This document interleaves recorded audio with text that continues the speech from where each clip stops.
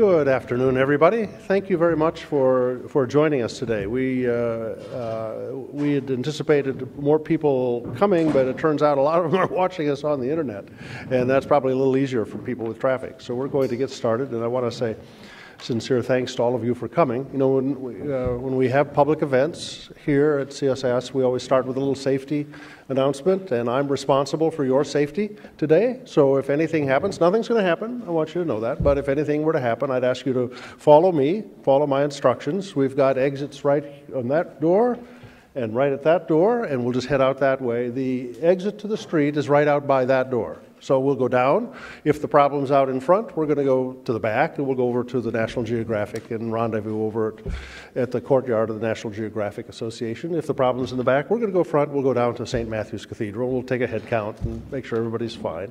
So but please follow my instructions if we have to do anything. This is a very, very interesting project. I probably have learned more and been more engaged in this project than probably anything I've worked on in 15 years here at CSIS. It brought back a memory of a conversation I had with a professor back when I was in university, and he created a mental image for me. He said there was an economist, there was a medical doctor, there was a sociologist, who were all trying to explain the origins of the bubonic plague and the Black Death in Europe in the 11th century. And of course, the epidemiologist said, well, it was about the microorganism that was carried on fleas. Fleas were on the rats, and it caused the disease to spread throughout humanity. The sociologist said, well, but this was a time when we saw a massive shift of people from the countryside and moved into cities. And sanitation hadn't evolved, and it allowed the expansion of the vector where people could easily become infected because it was really caused by these sociological conditions. The economist said, no, this was a time when we started to see automation, and people couldn't, in the countryside, and people had to move to the city. So it was really about economic forces. And the purpose of the story was to say that, history has many dimensions, and they all have validity. None of them singularly tells a complete story. You kind of need to have a perspective on all of them, in a way, to try to understand very complex historical developments. That was a bit in my mind when we had a conversation a year ago with Prime Minister Abe and his advisors, because they were anticipating the 70th anniversary of the end of World War II, and knew that it was going to be controversial, and they were seeking a perspective that was wider than just their own historical experience. And in many ways, every one of us had very different histories in the 20th century. And so we agreed to do that, and with their support, we were able to assemble historians from 7 different countries. And we asked them to help understand the sweep of the 20th century. I think what all these historians will say is it started before 1900. In many ways, the forces that shaped the 20th century began 2 decades, even 3 decades earlier. We started to see the collapse of the political order that shaped the international environment for 400 years. The Ottoman Empire was collapsing. The Habsburg Empire was collapsing. The Romanov dynasty was falling apart from the inside. The Qin dynasty was imploding.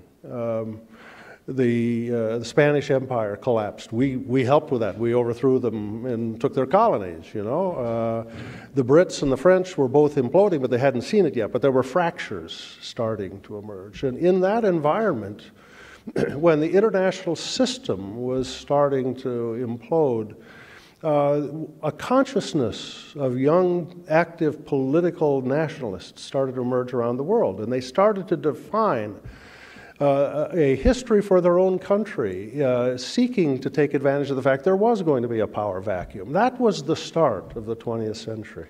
I'm not going to go further because I'm going to let each of these historians share with you part of that narrative. It's very important. None of this, I should say, is meant in any sense to whitewash the terrible history of the first half of the 20th century. Japan made some very bad mistakes in the path it chose. Germany did too. Both have been remarkable model citizens, international citizens, these last 50 years. And so it's part of this larger sweep to understand history. And then where does it go? This afternoon we're going to begin with this panel discussion, and then Dr. Brzezinski will come back. I will sit and interview him in front of all of you and then try to bring together a larger conversation.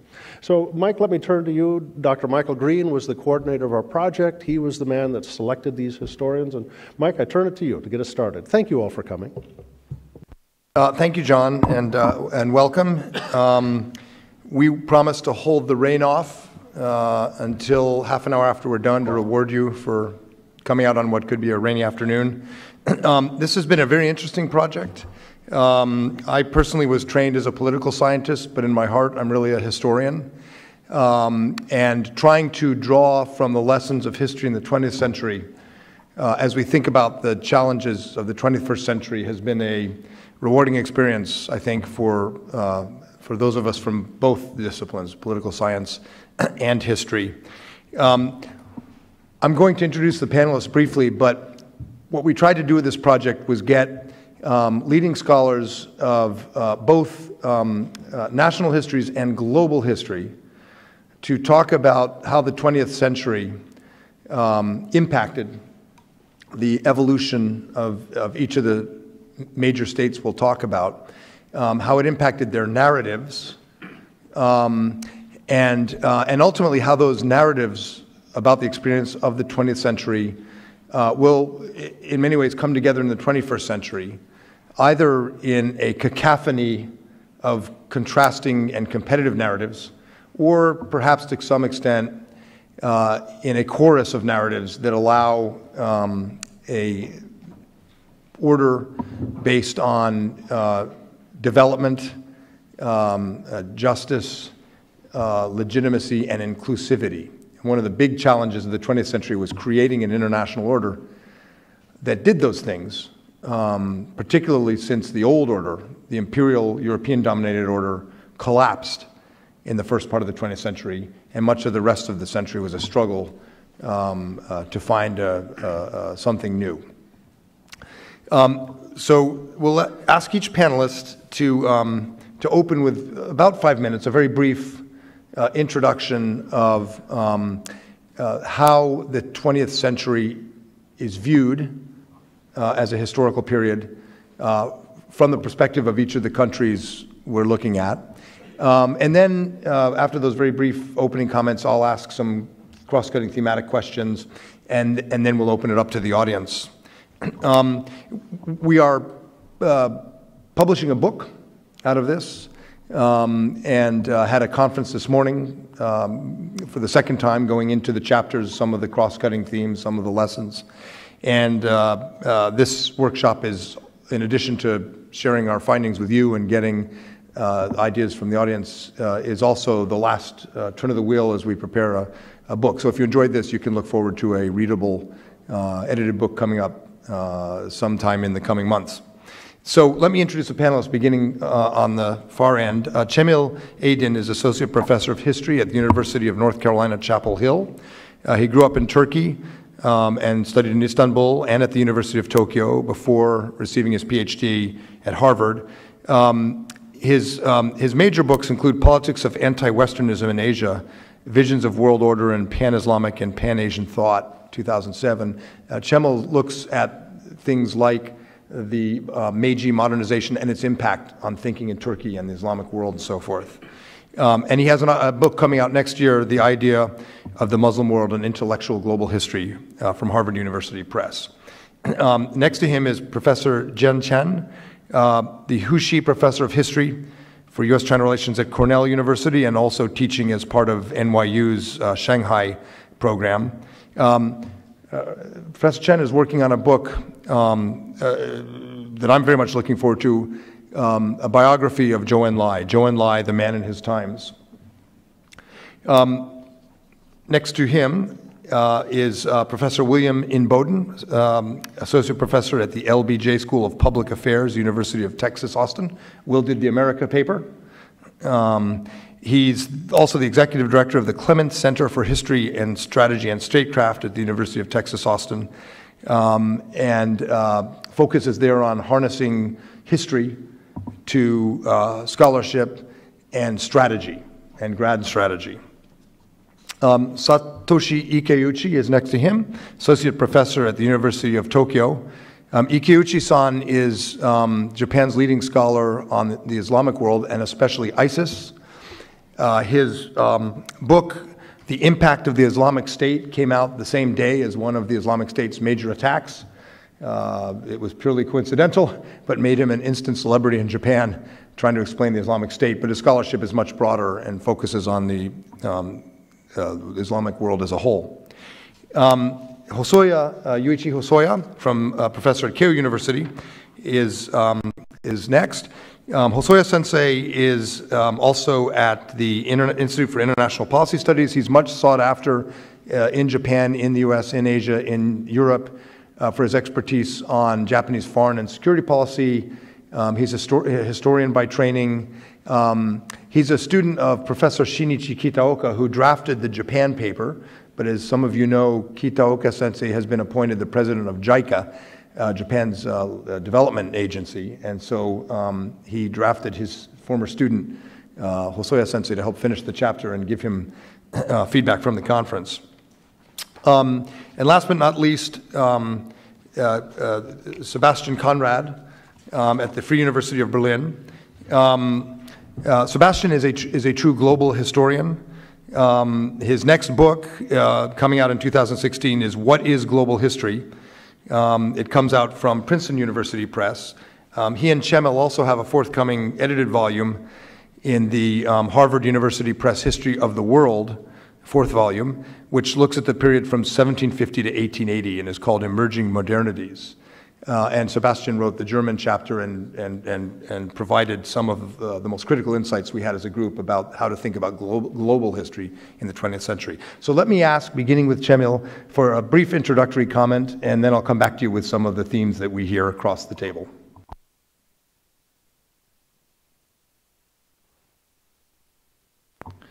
I was thinking that I'll be the last coming from Sebastian, but I can start first.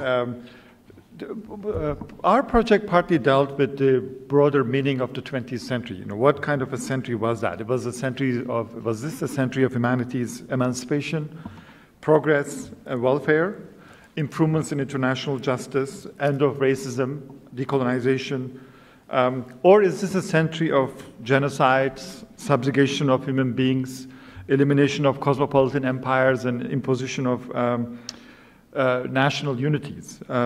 So the literature on the 20th century is divided into these two camps. And some people consider it as the worst century in human history, as a century of violence and genocides, and some people consider it as a century that fulfilled some of the promises of enlightenment and liberation. And I think some of our colleagues will reflect on this, you know, how the century looks not only from European perspective, but from the non-European state perspective, because we are mostly familiar with the European perspective in the sense that a promise of modernity and enlightenment is being betrayed by 2 world wars, Holocaust and genocide, and then there's a sense of Europe is recovering from this shock and the dark side of modernity, and then establishing some sort of a 20th century achievements of modernity at the end of the century. From the Turkish perspective, it's brief, I will just go to the main argument of the paper, is that if you look at it today, as citizens of Turkish Republic and its achievement, it will also look overall very positive. That we are talking about a country with almost universal level of literacy, women's empowerment, representation is highly achieved, and I am at UNC Chapel Hill, a colleague of the winner of the Nobel Prize in Chemistry this year. One of the winners is a Turkish chemist, Aziz Sancar, which made Republic of Turkey very proud after Orhan Pamuk's Nobel Prize in Literature. But as he immediately emphasizes that he did all of his schooling in Turkish public schools. until he came to PhD in the United States. And he's one of the 8 children coming from parents who, one of them were illiterate. And so he, you know, in his own remarks, he said that this is also an achievement of the Republic, and it is its public education system. Turkey has universal health care, everybody in some sort of free health care. There are actually aspects of Turkish Republic for its citizens is even better than the United States, in sort of free higher education, free health care, some sort of economic prosperity. So that might look great. But on the other hand, we also see the dark sides of the 20th century in Turkish history. There were moments in this century where areas around Turkey started as a cosmopolitan place full of Armenians and Greeks. They're not there anymore. Instead, there are many other people who came from the Balkans, from Caucasia. So at least Turkey experienced some of the darkest aspects of population politics in the 20th century, of ethnic cleansings and genocides and movement of people, with so many shattered lives, so many traumas of the century. Moreover, there are other aspects of Turkey. As Turkish citizens will always say that they will struggle for more rights, more human rights. There's some sort of politicization of identities of within Turkish politics, whether Kurdish, Turkish, or politicization of Islam and secularism. So if you look at this broad picture of both the negative and the positive of the 20th century modernity, you could see that in the Turkish experience of modernity.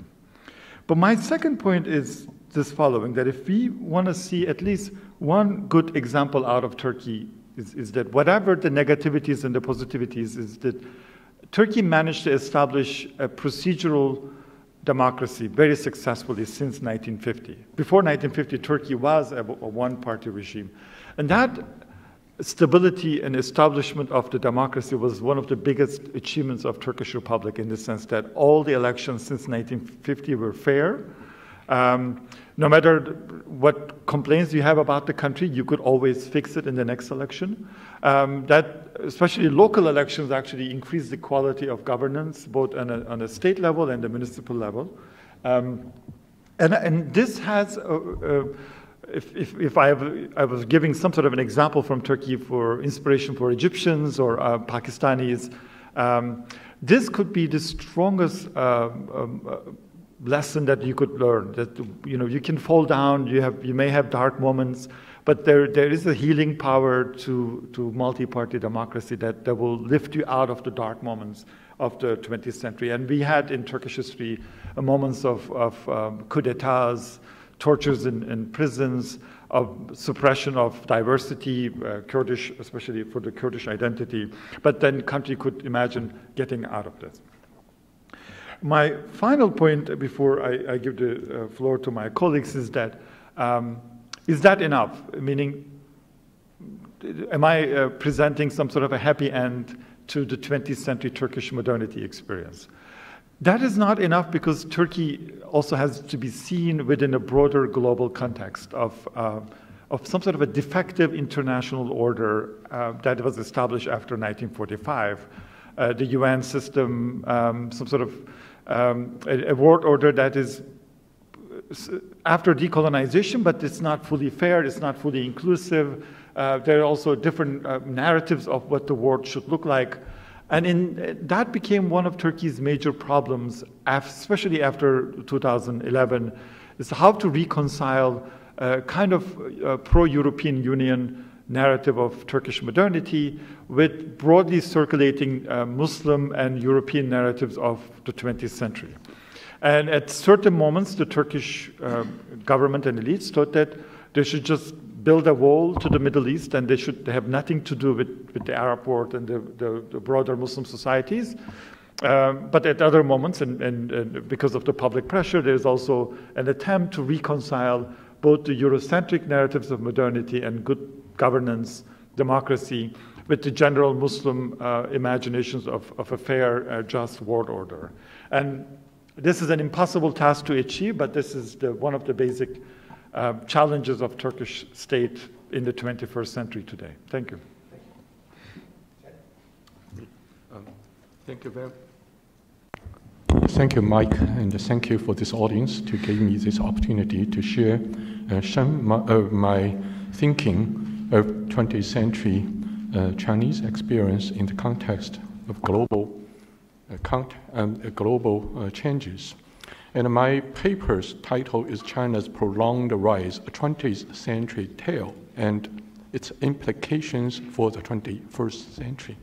So the main part of the paper, basically as a historian, I tell stories. And there are many different dimensions of the Chinese story of the 20th century. But let us be very much to the point. The 20th century began with China as an empire, the Manchu-Qing Empire, entering the 20th century in crisis, and in the 1911 revolution, it collapsed. Then we see the emergence of modern Chinese nationalism, accompanied with this emerging nationalism was revolution after revolution, wars, crisis. And all of this led finally to the 1949 establishment of the People's Republic of China. It was a revolutionary country for the moment. Under Mao's leadership, Communist China challenged the existing international order. Indeed, in the 27 years Mao reigned China, China experienced a series of domestic revolutions while at the same time engaging in all kinds of international conflicts.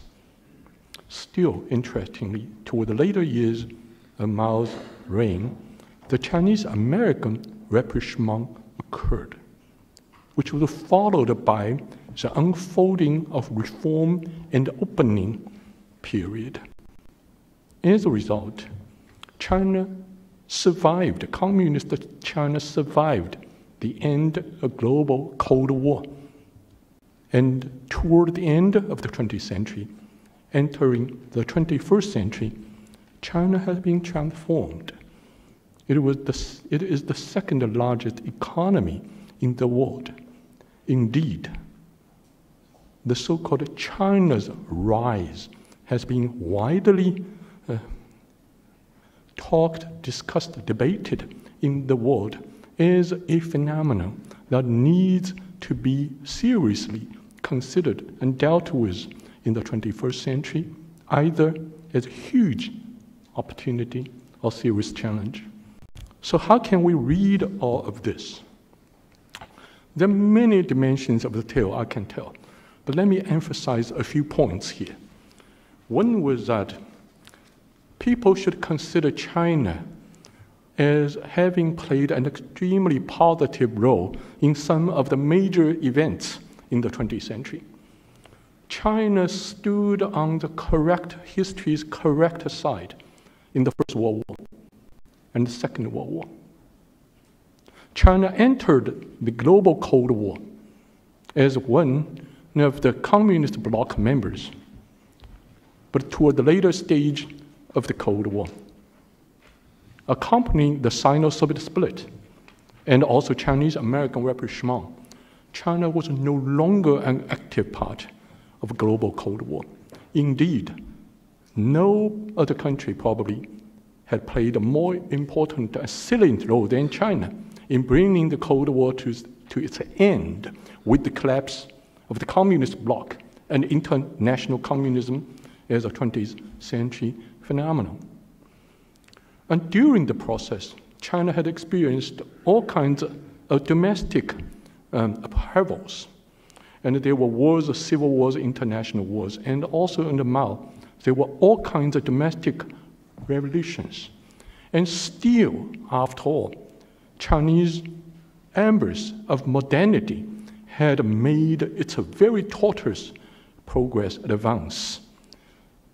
And as a result, you find that the 20th century had witnessed China, after the collapse of pre-modern empire, had emerged as a modern state of multinationalities making positive contributions in the world. So how can we read all of these, stories and try to make sense of them?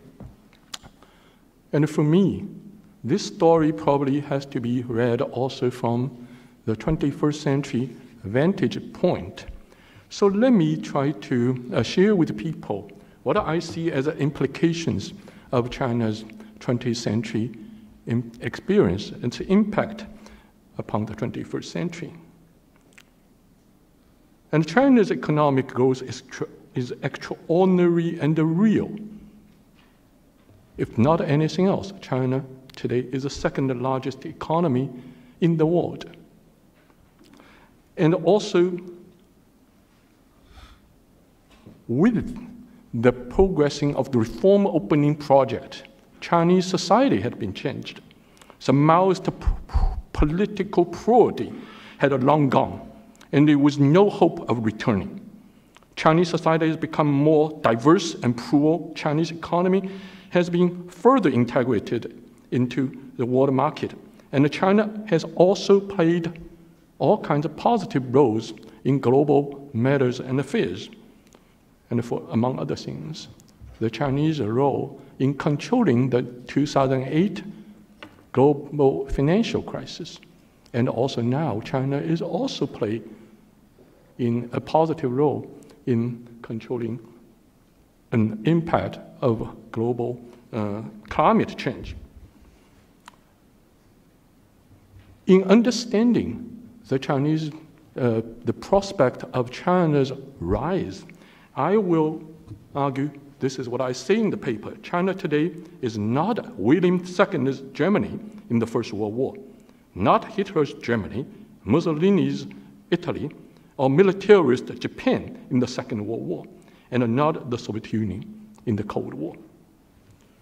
And I would like to highlight one aspect. China's relations with America today are fundamentally different from Soviet-American relations during the Cold War.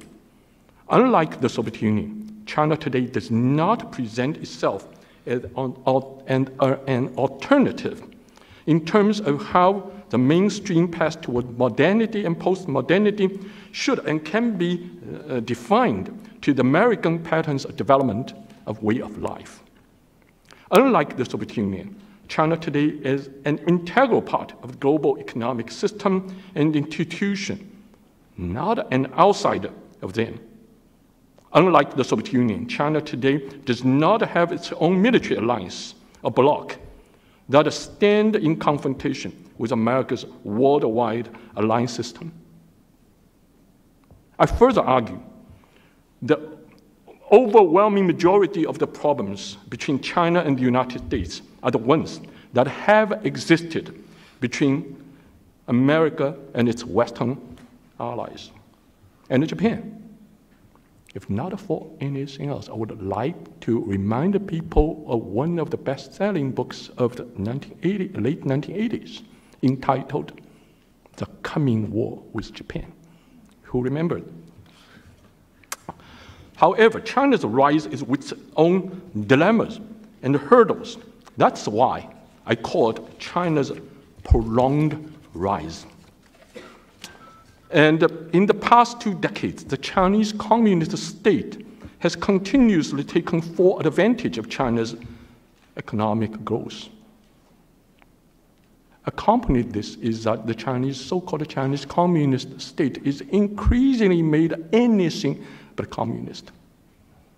So what is the supporting legitimacy foundation of the Chinese state? The Chinese state's legitimacy today is defined in ways no more than I will call performance-based legitimacy. To a very large extent, it is not justified by anything else, moral or ideological beliefs, but the simple fact that China has achieved rapid growth. Also, China's phenomenal economic expansion has been accompanied by profound and continuous transformation of Chinese society. releasing new and powerful social forces that the country had never seen in its history. So the convergence of reduced economic growth rate, which I think is inevitable, which we are already seeing, and increasing social and political diversity will inevitably challenge the country's political structure. In the meantime, China had lived through the age of revolutions, and the legacy of that age is reflected in the breakdown of the moral norms of the Chinese society, a phenomenon that has been deepened as a result of the rampant materialism in the reform and the opening era. Probably equally, if not more important, is that if China is to become a respected and greater power in the world, it is essential for the Chinese to get out the shadow of their victim mentality and the nationalist sentiment associated with it. Do I need supporting evidence? You only need to remember that the Chinese national anthem has remained the anti-Japanese imperialism song made in the 1930s. There's nothing wrong with that. However, it is also problematic if this has been made the sole supporting foundation to the legitimacy claim of the state.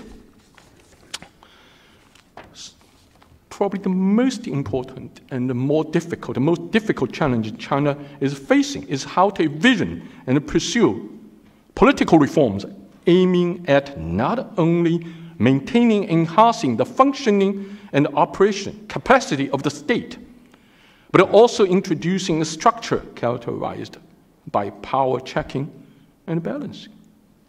And as a first step toward the direction, what is needed is what had made the Chinese civilization so profound, so continuous and prolonged, that was in the Axis age of the Chinese civilization. There was a time called allow 100 flowers to blossom, letting 100 schools compete with each other. Is this happening in China? The Chinese people also face a daunting task of building or rebuilding the moral foundation of society in the ongoing pursuit of modernity and post-modernity, so that China's continuous rise will satisfy not only the people's improved material needs, but also their search for meanings of life. In all these aspects, China still has a long way to go. Therefore, China's rise will have to be a very prolonged one. Thank you. Thank you. You know, I was reminded that our own national anthem is based on our anti-imperialist song from 1812, but it's an important point. Will? That's very important. Yeah. Thanks. Well, even though our focus is on the 20th century, I tried to start my paper in the 17th century, so my challenge is to cover 400 years in 5 minutes. So I start by talking about, I think there are three sacred texts in American history in our founding era, and these sacred texts embody a lot of the debates that continue to characterize American history, but especially came to the fore in the crucible of the mid-20th century. And I argue that these debates were at least partially resolved then by three American presidents, and so I'll walk you through that. So the first sacred text is John Winthrop's famous sermon on the ship Arbella, when he said, "We shall be as a city upon a hill, the eyes of all people are upon us." Of course, that's been repeated many times throughout American history by many of our presidents. But contained within that soaring rhetoric is a question. Does this mean that America was supposed to be a model to the world or had a mission to the world? And embodied in that are questions: should America pursue a more isolationist foreign policy or a more internationalist foreign policy?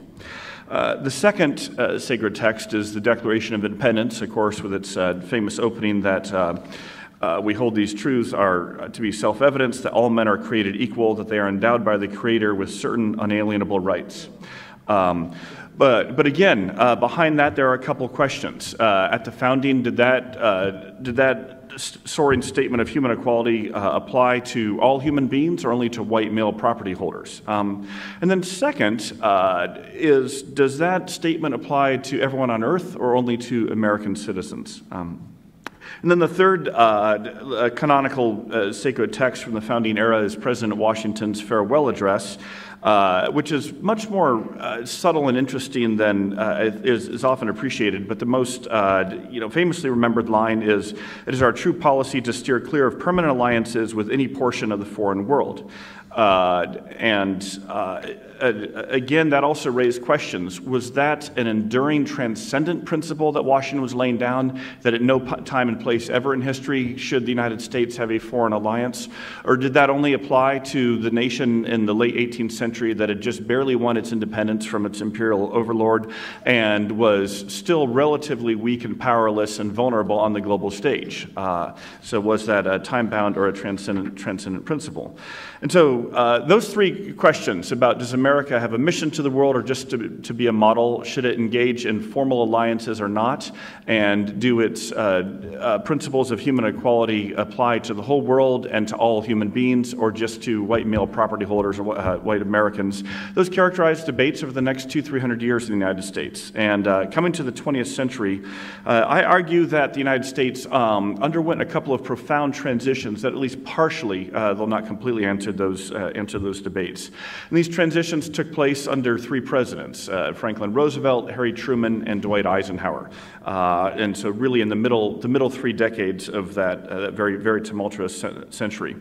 Another important thing to realize, though, is that these debates took place not just internally in the United States, but in the fulcrum of geopolitics, with the rise of Nazism, the carnage of World War II, and then the early nuclear tensions of the Cold War. And so just as Americans are wrestling with these questions domestically, the shape of those questions and the answers were being strongly informed by international politics. And so I think the transitions that America underwent, led by these presidents, were from relative isolationism to internationalism, including from eschewing formal alliances to then creating a whole new, very dense international network of formal alliances and stationing troops permanently abroad.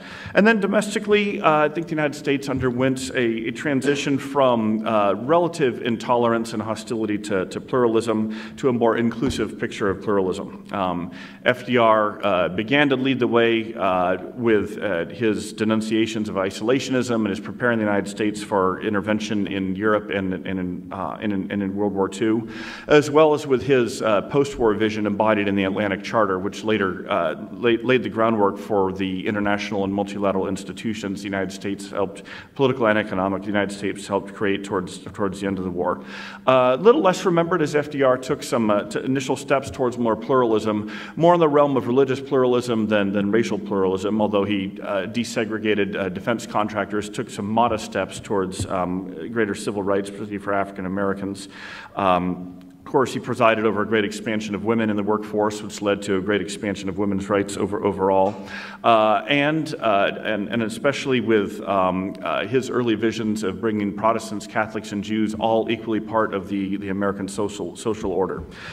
Truman, of course, continued this with presiding over the formal creation of many of these international institutions, including some of America's first permanent alliances, especially embodied in NATO, as well as desegregating the armed forces, forging, America was still largely a Protestant culture at the time, but Truman did quite a bit to bring Catholics and Jews more into public life, and as well as some very important but symbolic steps, such as creating a diplomatic partnership with the Vatican and extending diplomatic recognition to Israel upon its creation in 1948.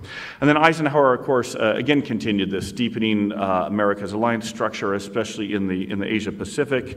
Finally, at least he thought for the time, defeating the isolationist sentiments within his own Republican Party, taking significant steps towards desegregation, especially when he sent National Guard into Little Rock, Arkansas, and then presiding over a much more inclusive American civil religion, again, for Protestants, Catholics, Jews, and then Eisenhower took it even further to Muslims and Buddhists and Hindus as well. He's the first American president to ever visit a mosque, as he did at the dedication ceremony of the Washington Islamic Center just up the street, up Massachusetts Avenue here. So I argue that these three presidents, in the midst of the fulcrum of World War II and the Cold War, helped resolve some of these perennial debates from the American founding and before. Not finally, but at least they put the nation institutionally in a direction more towards internationalism, towards international leadership, towards alliances, towards civil rights, and towards a more inclusive pluralism. And then this leads now to, I think, the two main narratives, which some could say are competing, others could say are complementary, of how Americans, how we ourselves see the 20th century. One would be the greatest generation narrative of the United States leading global liberation from fascism and communism, and then showing global leadership in the creation of a new international order. And the other one would be the more domestically focused one of progressive justice, focusing on the civil rights movement, women's rights movement, pluralism and diversity. And I think those two narratives, even though they have different emphases, can actually exist and complement each other.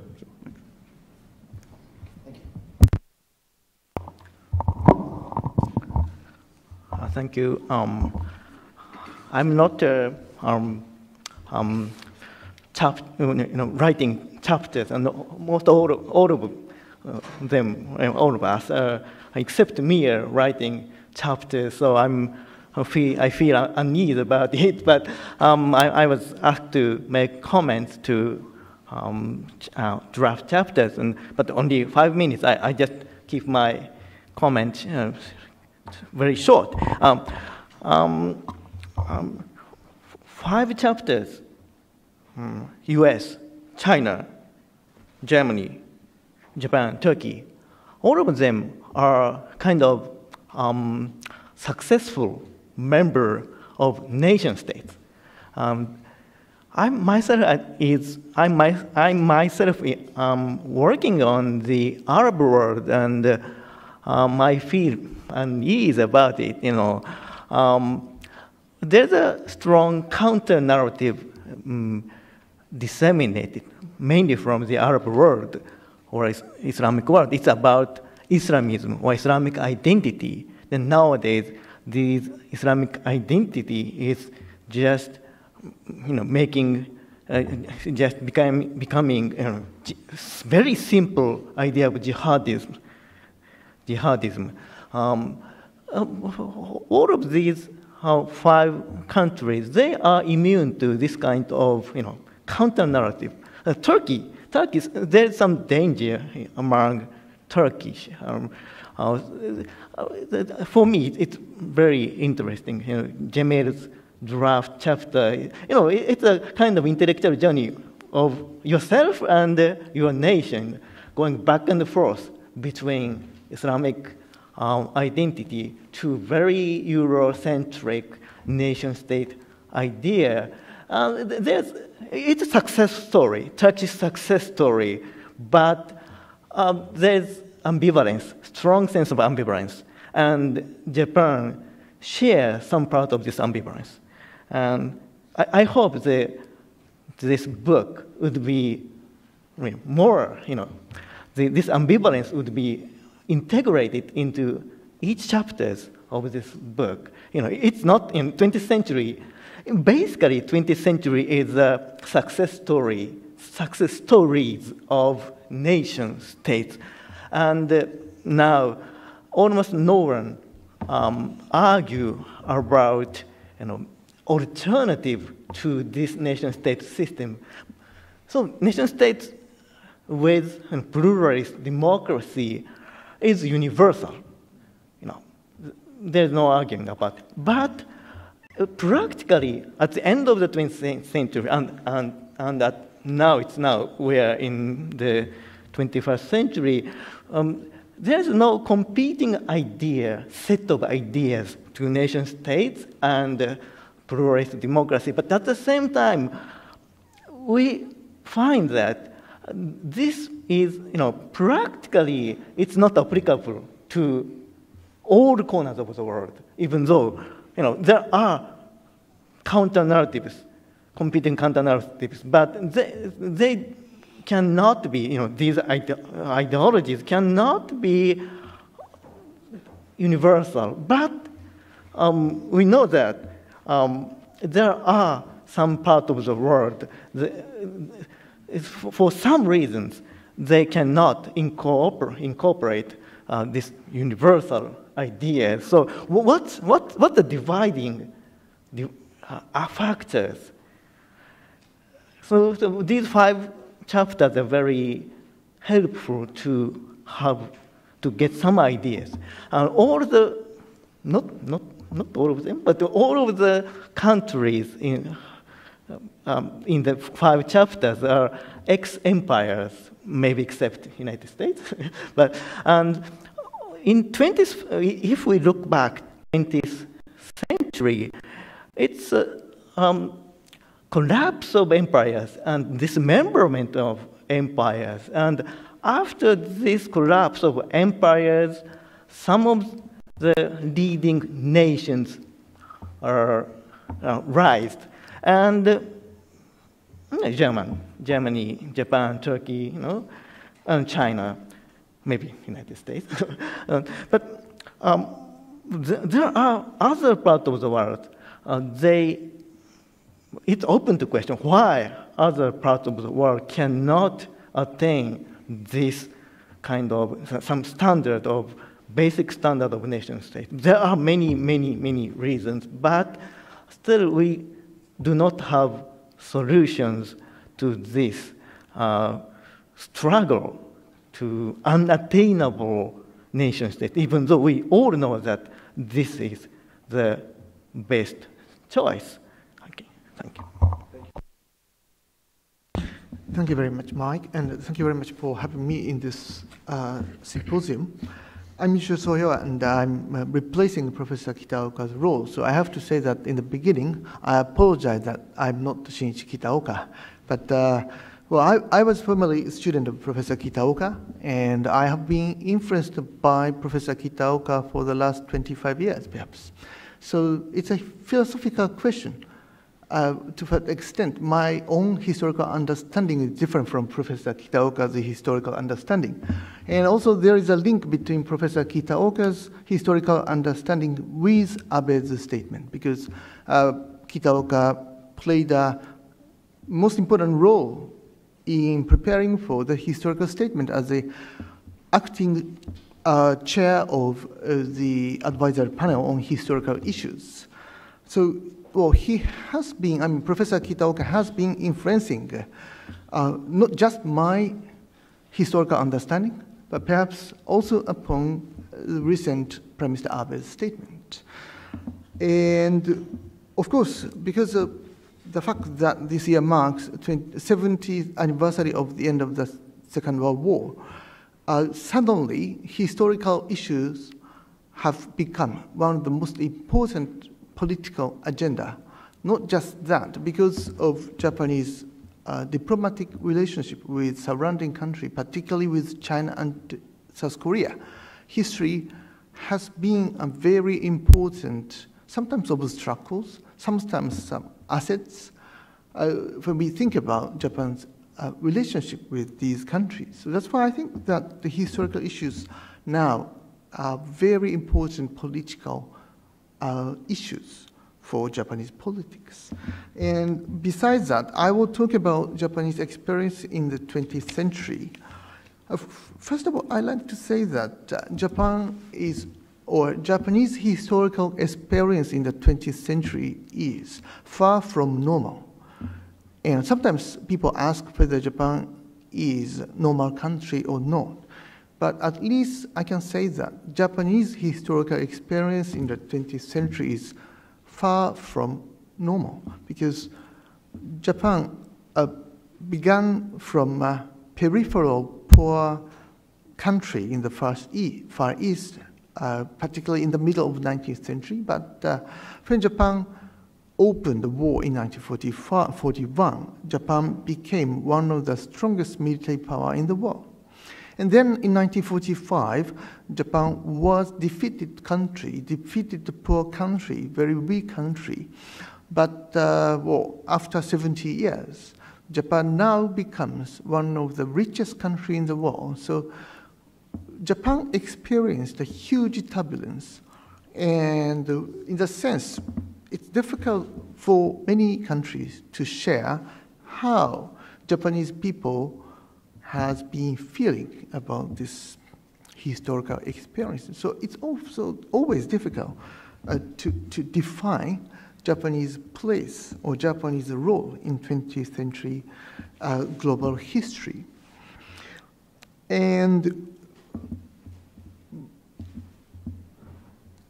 But at the same time, I can also perhaps say that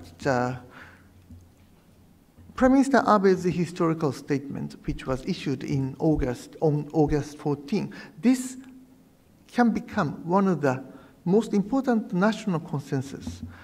Prime Minister Abe is often regarded as a quite right-wing political leader, one of the most right-wing or one of the most conservative, perhaps, prime ministers which we have had. But at the same time, Prime Minister Abe upholds Murayama's statement. Murayama is a socialist prime minister, and his statement represents quite a liberal view of Japanese role in the 20th century. So the combination of the two prime ministers, right-wing conservative Prime Minister Shinzo Abe and the left-wing Prime Minister Tomiichi Murayama, and the combination of the two historical statements, because Prime Minister Abe upholds Murayama's statement, this can represent Japanese national consensus on historical experience. So what is that? What the essence of that historical statement? One of the most important essence of our historical experience is that in 1945, we actually became a quite different country. Before 1945, Japan had been a quite ambivalent country, whether Japan should uphold international cooperation or international society, or whether Japan should radically revise or modify international norms, because Japanese position was quite abnormal. Japan was the first non-Western country, first non-white country which became a great power, which can influence the direction of the international politics. So many people in the world, many people in Japan thought whether Japan should become another Western country, another European country, or whether Japan should play a totally different kind of international role. That's why before 1945, basically Japanese people were quite ambivalent in Japan's role in global history. And there were three main ideologies at the time: nationalism, internationalism, and Asianism. In 1931, when Japan caused the Manchurian crisis, I think that Japanese internationalism was more or less dead. So after 1935, we could see the combination of nationalist ideology and Asianist ideology. And based upon this ideology, Japan expanded its influence in Asian continent, and finally Japan caused the war against China in 1937 and against the United States in 1945. By using its military power, Japan tried to change international order, but it failed. So in 1945, the Japanese people decided to transform our own national identity. And then two ideologies emerged. One is pacifism, and the other one is internationalism based upon economic growth. So by combining two different ideologies, economic growth and pacifism, this actually created sort of a new consensus in Japanese foreign policy. This is often called as the Yoshida Doctrine.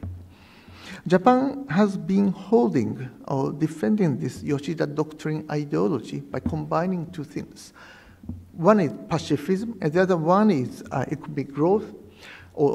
Japan created a new model for Asian countries. This is a developmental model.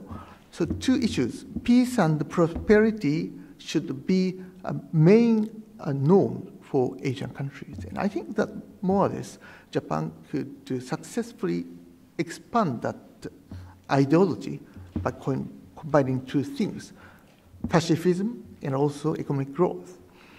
But, well, I will soon end.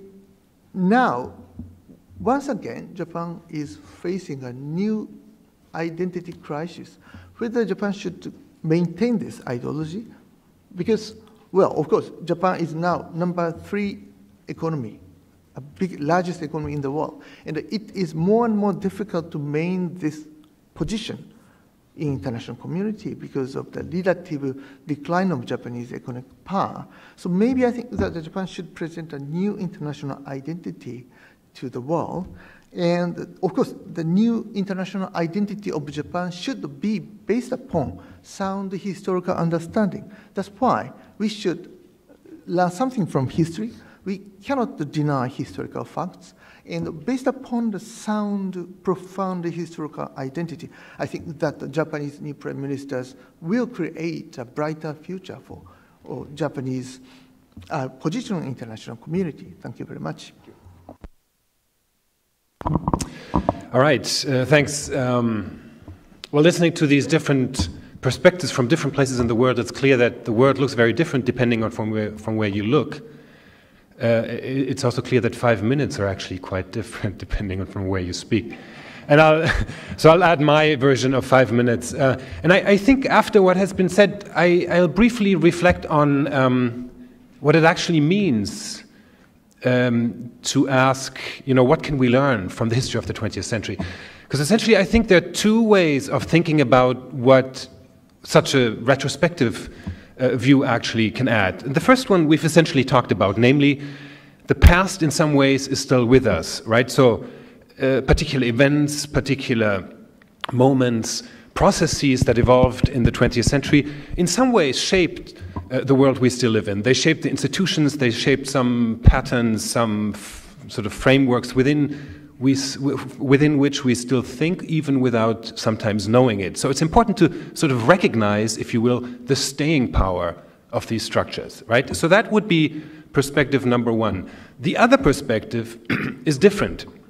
It means it relates less to the way in which the past, sort of in a, if you will, trajectory towards the future, shapes the future, but it's almost the reverse. It's about how we, with our narratives of the past, have an impact on the present and the future. And by this I mean that the narratives that people tell about the past, they are usually they serve as claims-making statements. So whatever social groups or individuals or NGOs tell us narratives about the past, and they immediately intervene with these narratives into present-day political discussions and conflicts.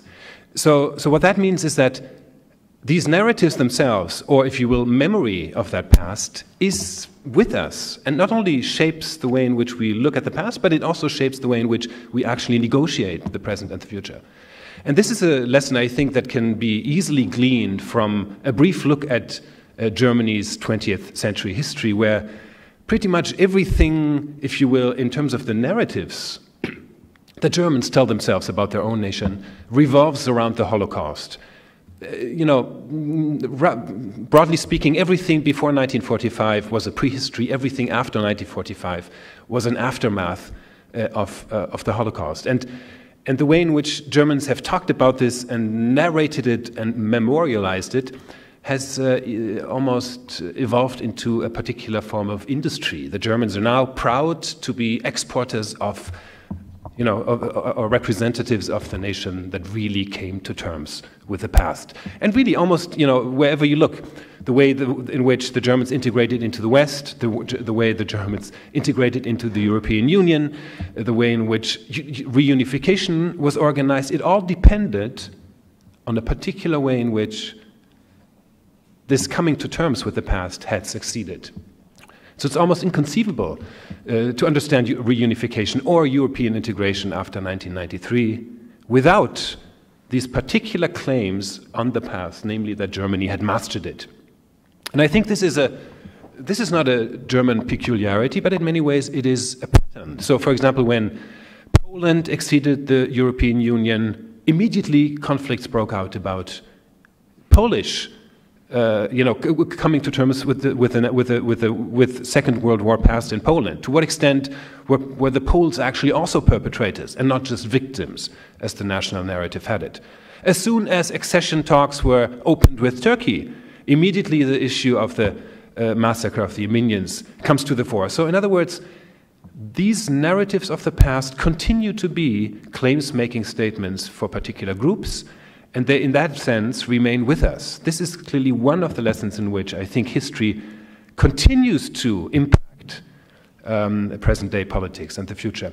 And the strange thing is, and with this I close, that we would assume that, say, after 1990 or the turn of the century, these kinds of memories are sort of on the wane. That is, most of the people who really have memories themselves of the war, they begin to disappear. They're no longer with us.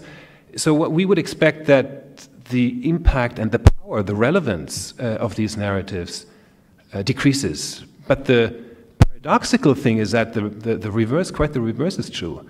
In fact, since the millennium, we've had a virtual explosion of these memory debates virtually everywhere around the world. And what now happens increasingly is that these debates are no longer conducted within societies, but memory activists, if that's what you want to call them, they now look for a global audience. They see a emerging global public sphere as a forum in which to negotiate their claims. And the Armenian genocide case is a prime example of this mechanism. So what we see actually is that these claims on the past are proliferating. They're actually increasing. And in that sense, the past is with us even more than it used to be. And the strange thing is that in some ways you could even say that it's emerged, discussions about the past and memory, if you will, have emerged as key sites of negotiating issues of geopolitics or social justice in an age after the great ideologies. So negotiating memory is almost the only, if you will, symbolic language left in an age that's characterized by the end of the Cold War and a globalized future that's entirely open. Thank you all for the papers, which everyone will see soon in this book, and for your concise comparative perspectives. The book and the project asked the authors to think about the 20th century around four drivers for change. Obviously, technological change. The century began with the internal combustion engine and ended with the internet. War. The First World War and the Second World War in particular destroyed empires, delegitimized empires, radically shifted the global distribution of power. Social revolutions, which flowed from these first two drivers, the empowerment of women, minorities, as Will pointed out, and then the effort to try to find global governance as the European-centered order at the beginning of the century collapsed and was replaced with mixed success by the League of Nations, the Washington Treaty System, finally the United Nations and Bretton Woods systems, the most successful, backed as they were by American power. But as we were discussing this morning, this story of the destruction of the European-led order and of European imperialism and its replacement by a relatively more legitimate decolonialized world with comparatively more legitimate and inclusive institutions sounds an awful lot like the triumph of the West. So I put that out as a provocative question. for one or two of the audience, of the panelists. Let me start with Cemil, if I may. Are we correct in thinking ultimately of the 20th century as the triumph of transatlantic ideals, even though the transatlantic centered or European centered order has now been distributed across the globe? I guess we can say yes and no, that partly thanks to Kemalism in Turkey, the sort of pro-Western modernization project, and also in China, both the May 4th and the communist model, that you can see that there are Eurocentric values and norms being triumphant in the 20th century. So we can say despite decolonization and the elimination of the idea of white man's superiority, certain norms originating from Europe dominated. But as Satoshi warned, there are also norms that is not originating from Europe, but also became globalized. And I think we should pay attention to that. Intra-regional conversations, whether in Asia, in Africa, in Islamic age societies, that globalize some of the values and narratives.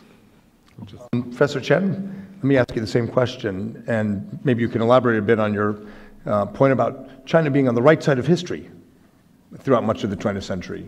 But does that mean that China will emerge in the 21st century satisfied with, clearly not, the arc of institution building and global order and justice in the 20th century? Concerning the question whether or not China will be satisfying with the kind of 20th century experience and all result, the answer is again yes or no. Because it's still, as I say, China is in the process of a prolonged, rise. And this is both for the Chinese and for the world.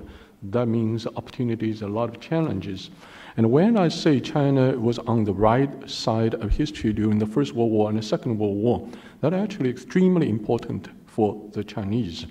And the First World War and the Second World War were interrelated. The First World War was to a very large extent still so-called European Civil War. However, toward the end of the war, the Paris Peace Conference, and you already find the Wilsonian 14 points, which try to argue for the need of establish new world order characterized by a series of new norms, which was resisted by several European countries to a certain extent, and also by Japan, but China embraced wholeheartedly.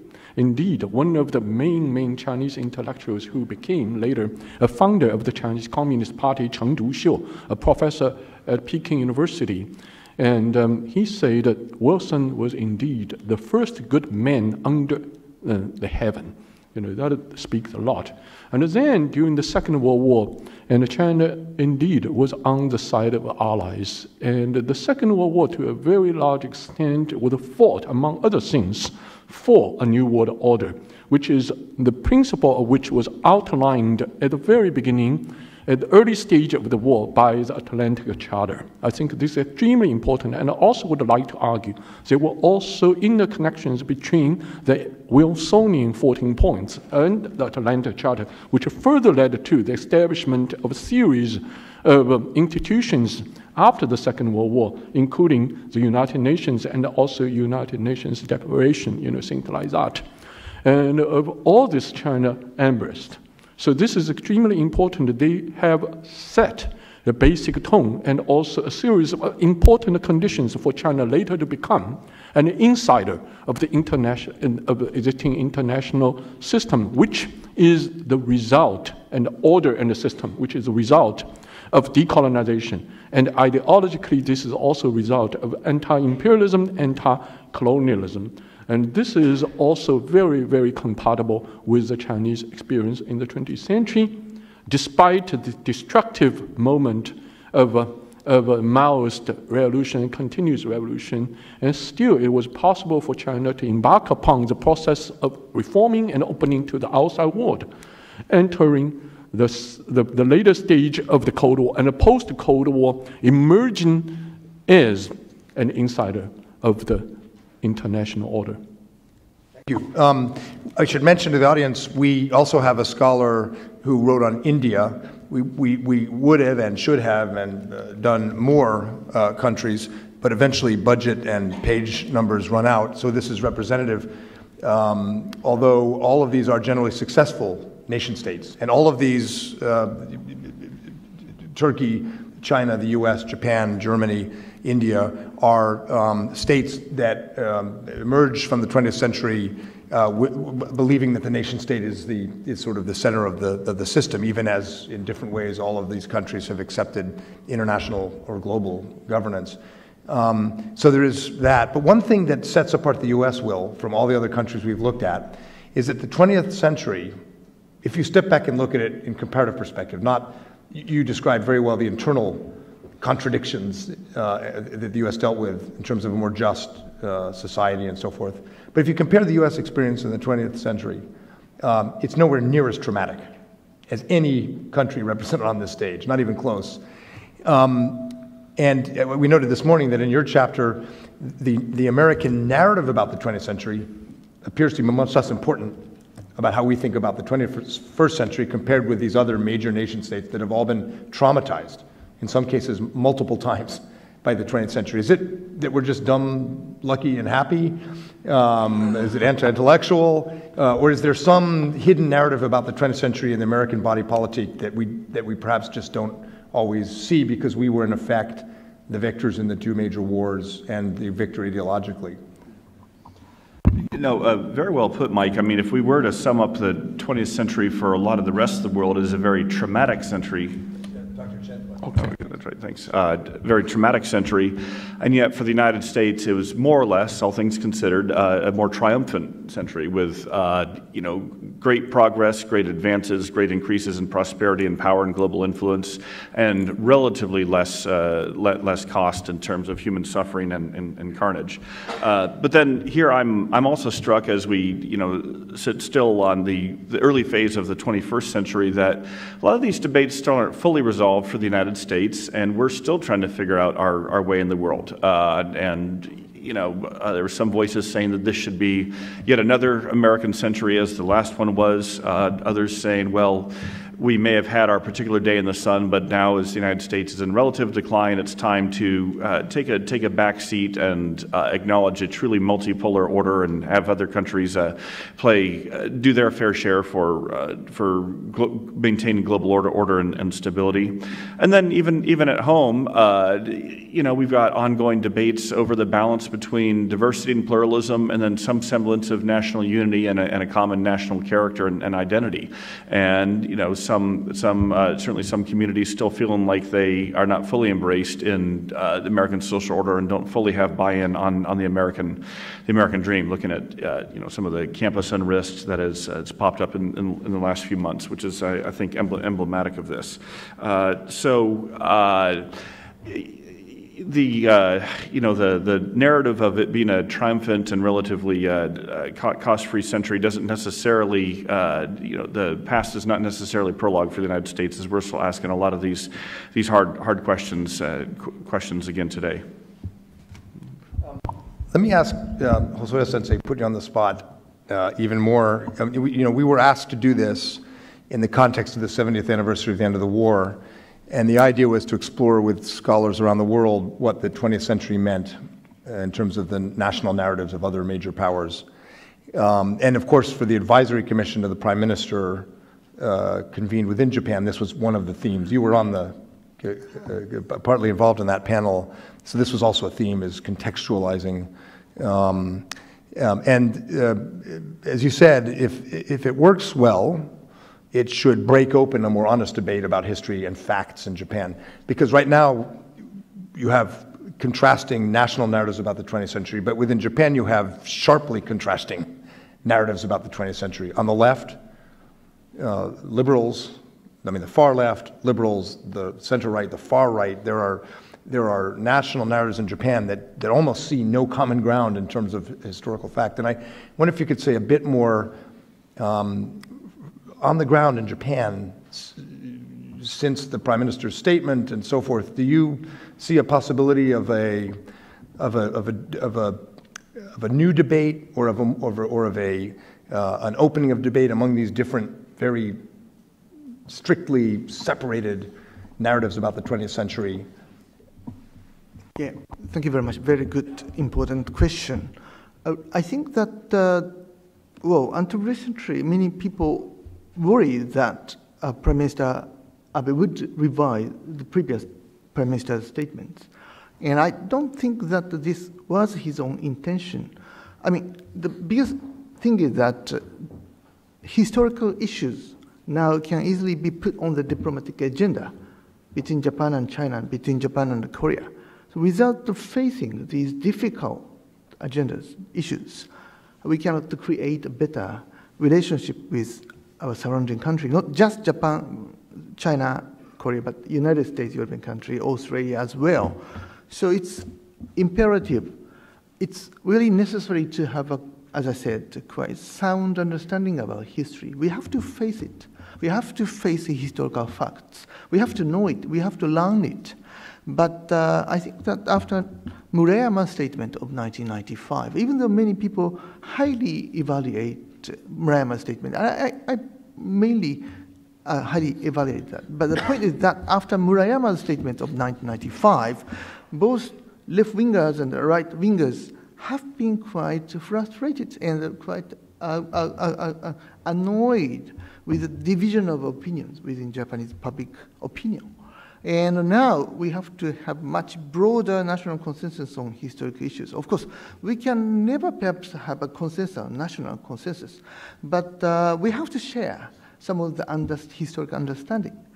And I think that Prime Minister Prime Minister Abe's statement is widely supported by Japanese public opinion. So major newspaper highly evaluated that, and many historians more or less support that. But extreme right-wingers and extreme left-wingers hate it. I mean, both of them really don't like it. And they have a very radical, strong ideology. And they are frustrated by centrist historical statement by Prime Minister Abe. But I think that by abandoning both extreme right-wingers and extreme left-wingers, now we are creating a national consensus. And before 1945, Japanese government and the Japanese leaders made many mistakes. Prime Minister Abe admitted that. And that's fun. Because of that mistakes, I mean, because of the decisions, we caused so many troubles before 1945. But in 1945, after the end of the war, Japanese people, Japanese government, and the Japanese leaders fully acknowledged that we made many mistakes. And based upon that historical lesson, we have to create a better country, better future. Well, that's why we chose, in 1945, pacifist path or peace-loving country path. And also, that's why we largely abandoned using military might. Rather than that, we should use economic power to change our future direction. Well, that's why I think that in the last 7 decades, many Japanese people welcome this new national identity, and maybe we can consolidate it. And now I think this national identity becomes stronger by Prime Minister Abe's statement. And I think that, as I said, this statement or the essence of the statement can be shared by many people in Japan, regardless of a very strong criticism from the two sides.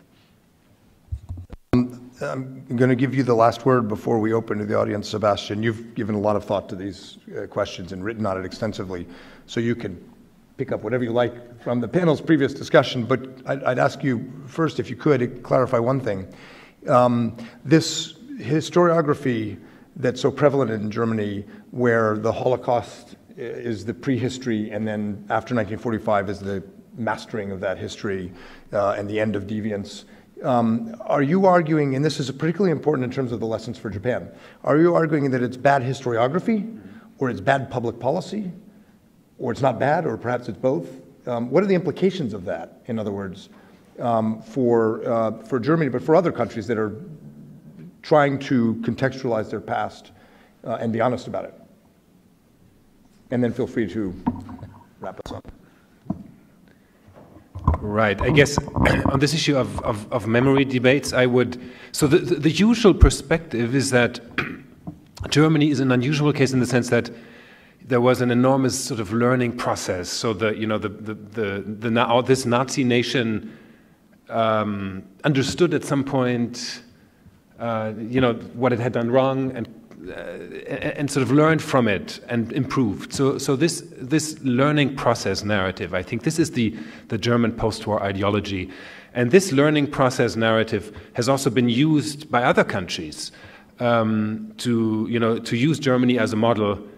Look how they have, this kind of how should I say? I mean, the self-improvement from within. But this is, I think, not what actually happened. What actually happened is that the German situation needs to be situated in a European and even global context. So many of the debates about the German past, they were premised upon United States occupation, upon pressures by the Jewish Claims Conference, by the presence of East Germany and Eastern Europe, by the European integration process. All of this made it almost impossible for Germany not to, in some ways, reckon or come to terms with the past.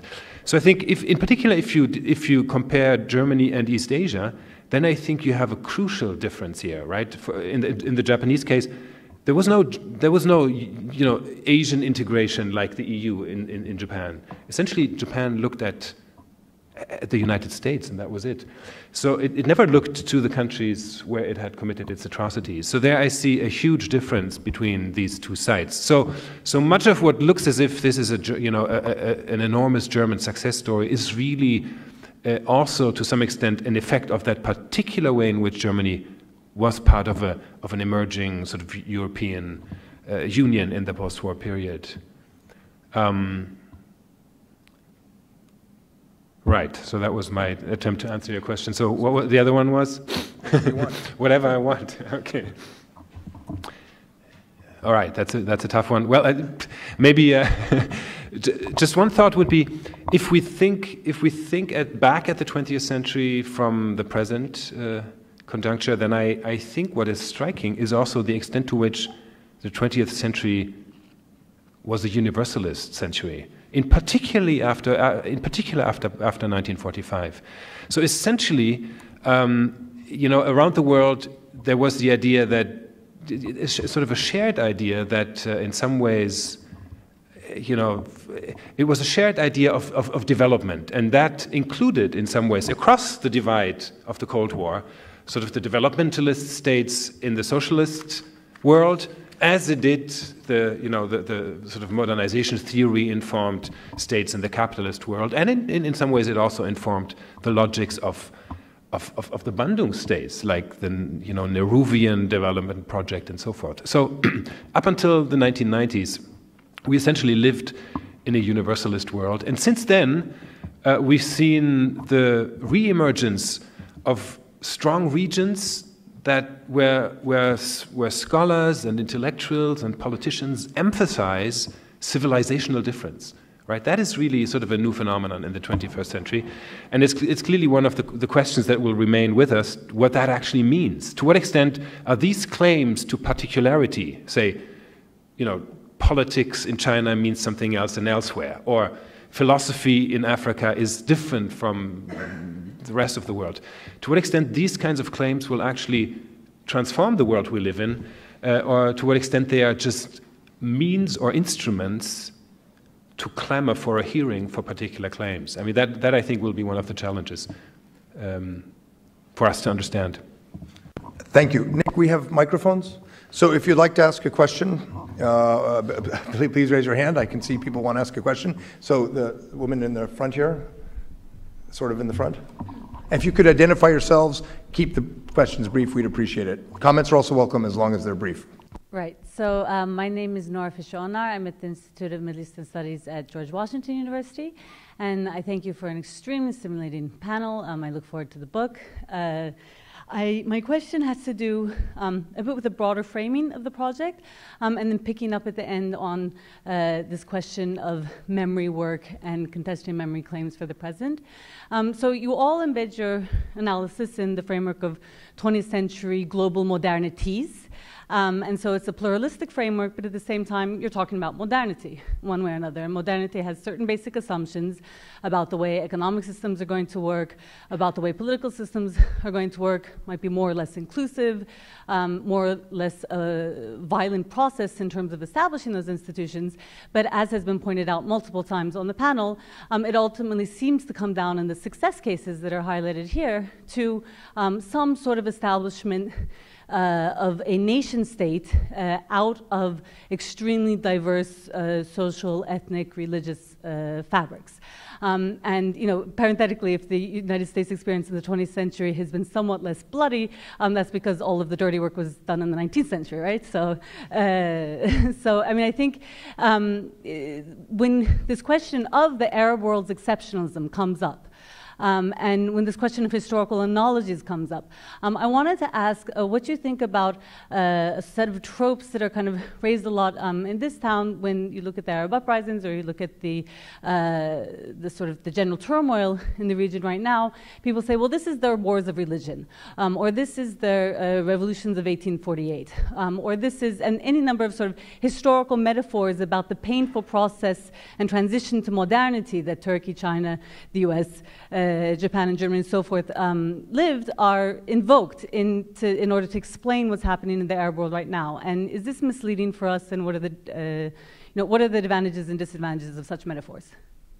Very interesting. Thank you.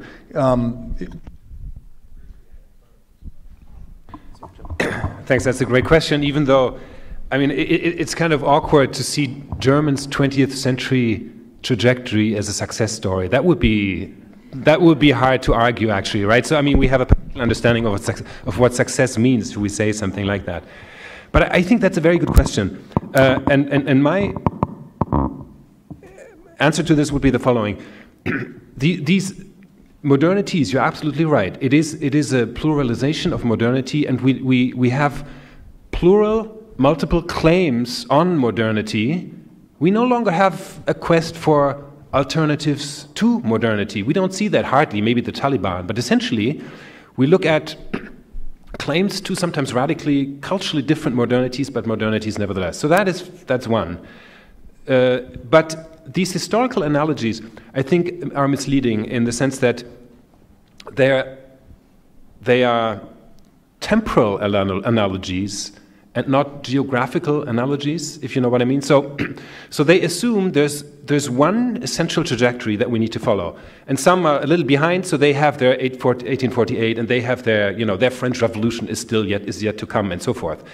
But what actually happens is that I would stick to the term modern, the modern world, but I wouldn't see it as a temporal unfolding that every society needs to go through. But in fact, I would see it as a global conjuncture. So the differences are not time lags, but the differences are defined by, let's say, the hierarchies or the unevenness of the sort of global geopolitical setting in which they unfold.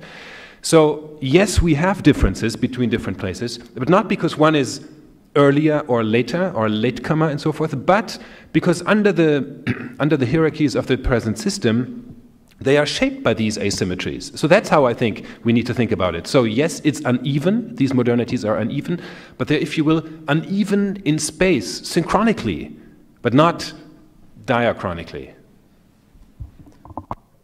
Thank you, Nora, for the question. The way I see it is that during the post-colonial period in the Cold War, there is a lot of reflections on conditions of modernity that fits into this Arnold Toynbee framework, in the sense that Arnold Toynbee will travel all around the world, and he's also the most read historian. And the people who are reading Arnold Toynbee from Japan to Turkey are not really challenging the international order, but they're reflecting on, is everything perfect? Could we just have anxiety about the modern condition? What contributions can be made from our own civilizational legacy? And there's something benign about this. I mean, those people from Turkey to Pakistan to other people who were reflecting on modernity and their religious traditions, they did not expect or predict the Iranian Revolution, Soviet invasion of Afghanistan, or the Arab-Israeli wars. So I initially separate the kind of critiques of modernity in this peak time of modernity in 60s, 70s, 80s from the geopolitical crisis. But what does happen, I think, with Satoshi and I will work on this, is that, once Camp David, God bless, and Mersadat, if you could have just solved the Palestinian problem at the moment too, or Iranian Revolution, other wars, Saddam Hussein, Iran-Iraq war, Afghanistan. Once these things happen, then there are actors and groups who kind of mobilize that critique of modernity from an Islamic universalist perspective with their geopolitical narratives that the West failed, the international order failed. But these are small groups, and I think eventually America's invasion of Iraq and other things kind of created the conditions for these small groups to be something. Otherwise, they would have disappeared in some ways. Just add a couple thoughts on that, and we had a discussion on this earlier. If we think of some of the primary tenets of modernity, and this is not going to be an exhaustive definition, but some sort of belief in historical progress, some sort of belief in rationality and reason and empiricism, some sort of belief that the main organizing principles of the world are going to be the individual person and then the nation state, as opposed to just nationalism or tribalism or religious identity, and then some sort of emphasis on sort of the material basis of human life. Seems to me that a lot of the tensions and fissures we have and conflicts around the world are, some are just an out-and-out revolt against modernity. I think that's mostly what the Islamic State is doing, although with a few modifications. Others, such as Putinism, which we've talked about some, how do we classify this? Some ways he's hyper-modern, in other ways he's a 19th century imperial romantic, right? And trying to appeal to more visceral, tribal, nationalistic impulses. And so this is where I think, Sebastian put it best that there's this multiple modernities out there and they're being very contested, and that's one way to understand a lot of the fault lines and the conflicts. Okay, I saw their hands up, and yes, ma'am, right here with the blue jacket. Professor Joanne Chen from Academic Sinica, Taipei, Taiwan. I have a question for Professor Chen.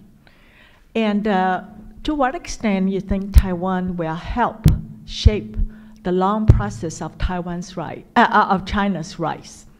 And Taiwan has been considered as the success story of 20th century and then now 21st century. Thank you. Thank you. Let me be very brief. Yes, indeed, Taiwan already has played an extremely important role in shaping the Chinese story. And if the Chinese Civil War ended with the communist forces occupying Taiwan, and Taiwan would not be serving as a contrasting example to show to what extent modernity should and can be defined. Indeed, this is extremely important, especially, this Chinese notion, Taiwan being part of China. And that is also continuously placing a role, because many say the Chinese cannot do democracy because Chinese civilization is not necessarily compatible with democracy. Let me ask, isn't it true that Taiwanese are Chinese? If that was the case, it is the case, how can you say that, let's say, if Taiwanese can do democracy, and if they are Chinese, why cannot Chinese do democracy? So yes, Taiwan is playing an extremely important and a positive role in shaping Chinese experience in the past, now, and also, I believe, in the future. Josh, right here. Thank you. Josh Walker, German Marshall Fund. It's great to see so many friends up on stage together. So I want to ask the obvious DC question, the so what question, right? You guys have done amazing jobs in the 5 minutes you had. I cannot wait to read the book. But like Dr. Green over here, as a trained political scientist, we're always told to kind of ask to draw this out and to say, okay, if you had to give advice to the president right after this meeting, based on your chapters, to say, why does this all matter? Where does that come in? And let me just put a parenthetical. A lot of people in this town are talking about the next century, the 21st century, looking much more like the 19th century, a world of empires and spheres of influence. The one country not represented in your book is obviously Russia, that acts the most like an empire. It seems that Putin has a penchant for going back to the Tsar's days. So if you had to sum up all your lessons from the 20th century to make sure the 21st century does not replicate the negative aspects, where would that come down?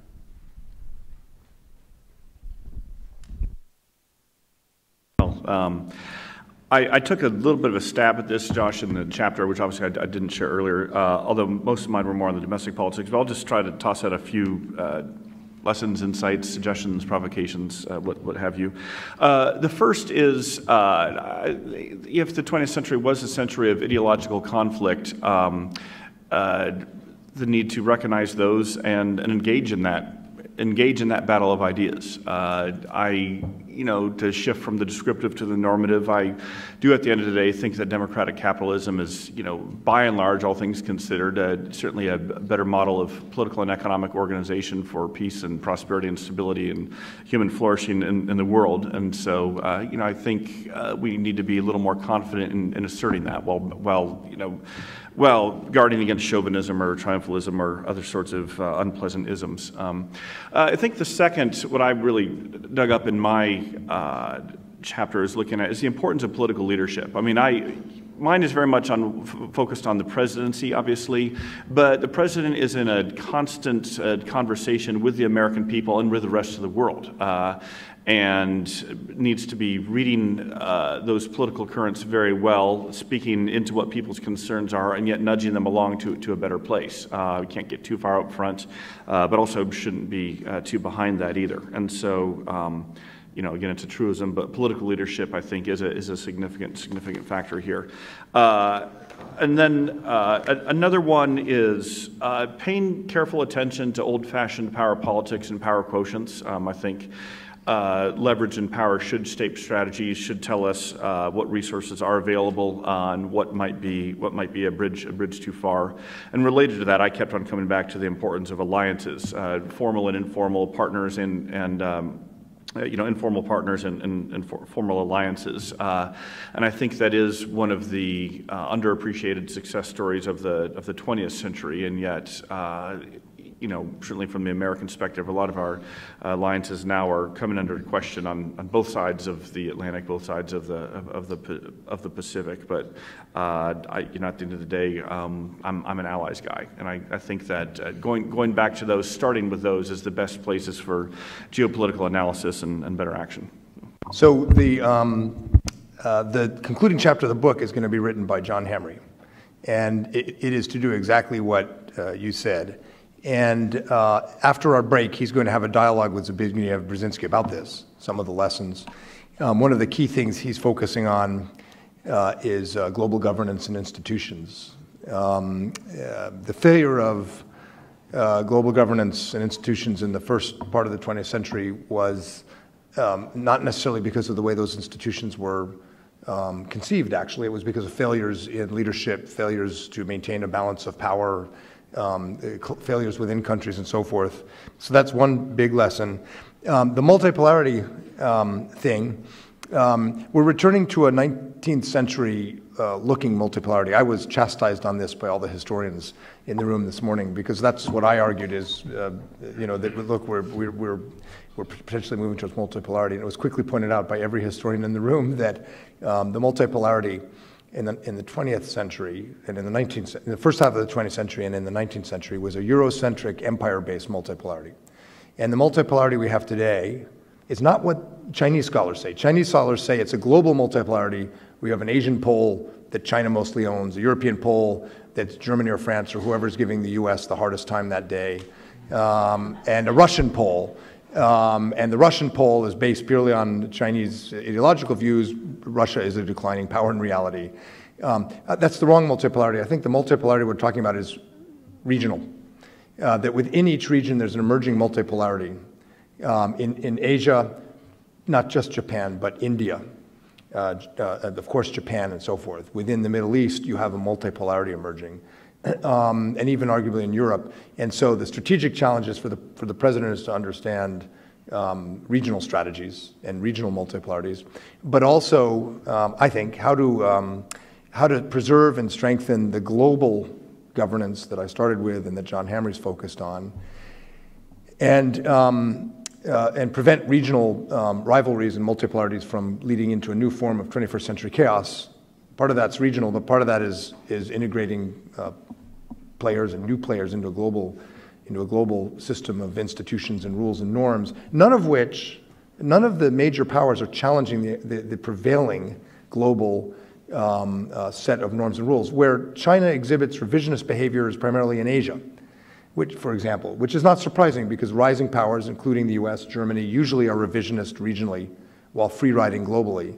So we're not at a stage in history where anyone other than anti or pre-modernists like the Taliban or ISIS are challenging global institutions in a fundamental way, offering a fundamentally different vision. It's all about positioning and influence. And for that reason, I think part of the president's job is to find ways to continue demonstrating not only the legitimacy but the value of nation states that want to be strong nation states adhering to these norms. That's why China joined the WTO, to become a stronger state, and it's why Turkey wants to join the EU. So I think one lesson might be that nation states are still very, very important, but for global governance to work, you have to design these institutions in ways that clearly reinforce the strength of nation states and the legitimacy of nation states.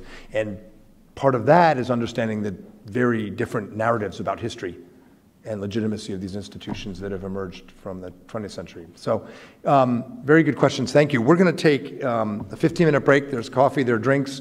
I think you can accost our historians individually if you like. And then at 4 o'clock, Dr. Brzezinski will come in and we'll wrap up with some discussion about where this takes us all. Thank you all.